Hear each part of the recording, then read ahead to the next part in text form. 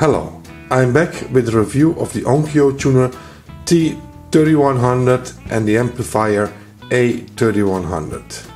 Well, this set was made in 1979 and its amplifier have 2 times 26 watt by 8 ohms. And the nice thing of this amplifier is that it have loudness 1 off and loudness 2. It also have a dedicated mic mixer, so the mic entrance and the mic mixer. Very nice. It has no mid. It had bass and treble, but it misses the mid and the balance, and of course the normal buttons for source and the phone, no aux and tuner selector. Okay. What I love about this amplifier is its knob, its volume knob. It's very sensitive, and well, it feels good. It feels solid. It feels nice, good build, and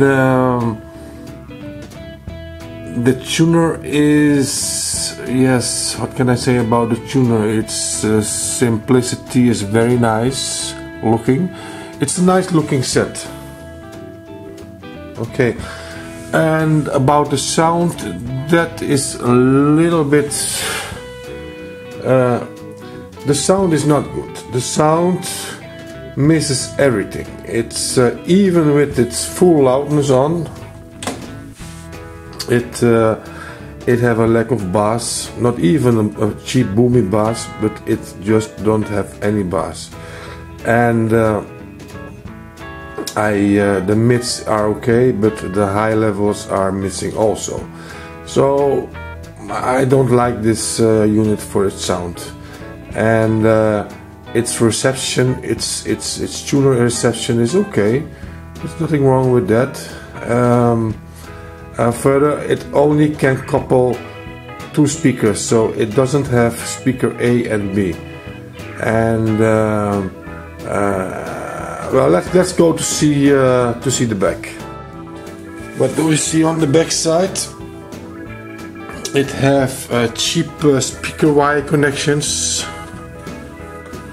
It well, just very simple. The phono, the tuner, the aux. It only have 1 tape entrance, like you can see. So it's very simple. And well, I see there is no, yes, there is the antenna. The AM antenna is very simple, like this. Well, I didn't test the AM antenna, so well, anyway, it's a very simple looking set. The back side is from metal, the face is from metal, the plate. So that is the inside of the amplifier. Like you can see, the travel. It's a little bit dirty, but not too dirty. I didn't clean this unit. I only opened it to show you how it looks inside.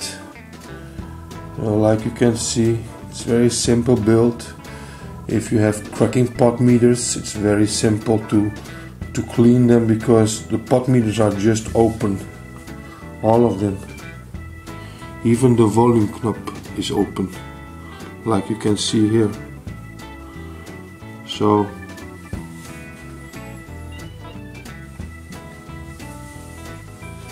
it's very simple to put the oxide in these things. You don't have to take away the whole faceplate like most other brands or models. And well, the cooling plates are very funny, very simple, but I think they will do their job. And well, this is it for the Onkyo A3100. Small looking, I don't know if this can put out 2 times 26 watt. They look smaller than from my Marantz, who only put 2 times 16 watt out. So this is the inside of the the amplifier. Okay, Stravo, and it's a small tuning part, just very small. And this bulb is out, the stereo bulb. It's very easy to replace that one because it's just a simple bulb, like all the other bulbs. You have to solder them in, and like you can see,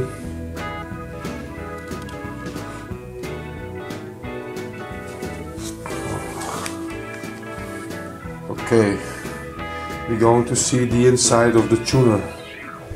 As expected, the tuner is pretty empty inside. There's only one small part of the tuner sector here. There we are. Let me see what happens if I spin that wheel. Okay, there it goes.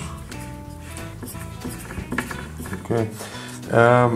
This bulb is out, the stereo bulb. I don't know if you can see it. That's this bulb here. It's a bulb with wires connected, so you need to solder that. You cannot just replace the lamp by clicking it. And the same counts for the bulbs for the 2 meters here.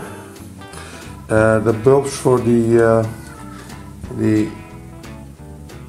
tuner itself, I think they are behind the faceplate. I don't know how you can change that. I think you have to remove the faceplate here, or you have to remove something here. This thing you have to remove, or the faceplate. I'm not sure. The bulbs from the tuner are okay, and only the stereo bulb is out. So, but it looks pretty clean, this unit. And okay, I will close it again because, well, I've seen enough.